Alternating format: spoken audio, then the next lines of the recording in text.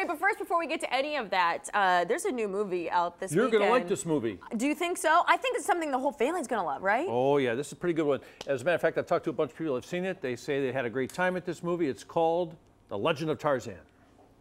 You are Tarzan. You may not like who you were. You may have enemies there. But you need to go home. Your husband's wildness disturbs me. I need you to scream for me. Like a damsel. He's Tarzan. You're Jane. He'll come for you.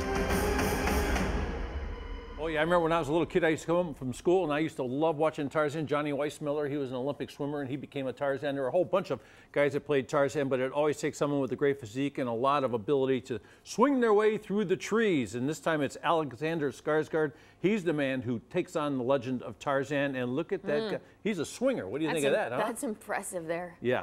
The stunts. Jeez. Oh, wow, you just look at that. And it's funny to know that they shot this indoors, mostly indoors, at a studio in London with all that in the background. Isn't that incredible? Look at how he is just one of the most.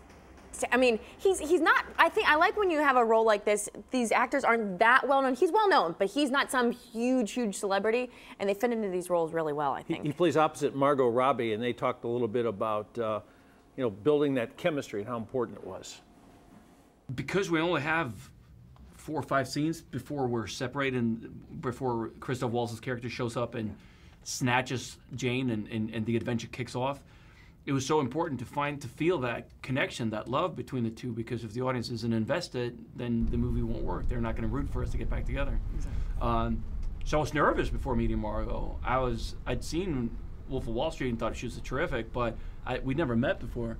But about 6 months before shooting the movie, we got together in LA to just get to know each other, and it was just, yeah, honestly, I remember Margot came over to my place for dinner, and I just opened the door, and I was like, we just, I don't know.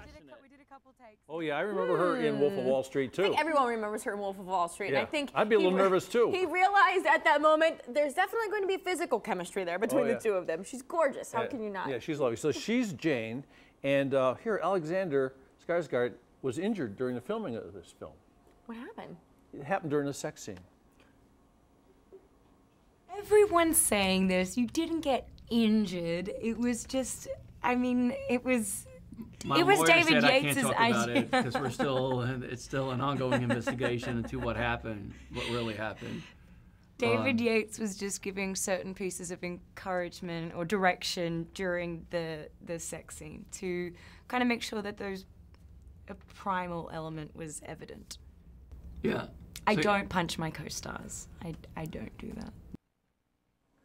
What does he mean? Primal element was evident. What does that mean? This leaves a lot to the imagination, so they don't fully answer that question. Yeah, I know. Darn it. We'll deal with that in a few minutes. Okay. We'll get a little closer to the problem. How's that sound? All right, that sounds good. Samuel L. Jackson is in this movie, and he said he's in this movie for a very important reason. There's a little bit of fact and truth in this story, and this is what he said. The original script I read was written by Craig Brewer, who's a friend and guy who directed me in Black Snake Moan and did, you know, Hustle and Flow. And it was a very interesting and, you know, kind of cool script. And I called him to talk to him about it. And he said, well, yeah, I was writing this guy, George Washington Williams, for you, who's a real guy.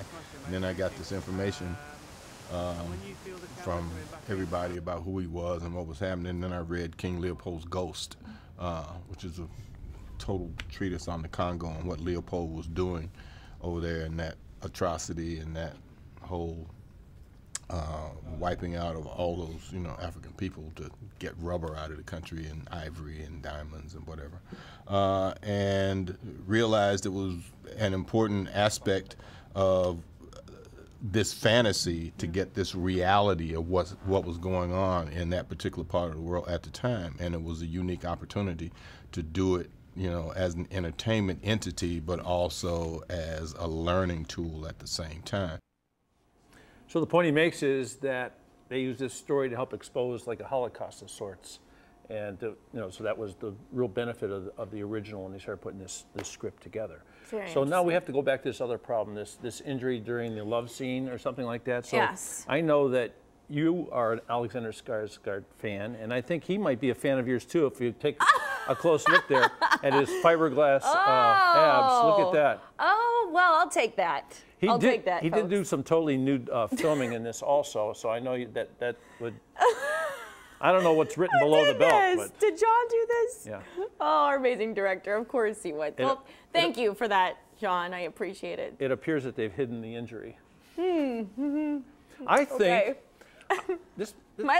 my cheek's a little red now. I thought this might be a picture of our next guest. Okay.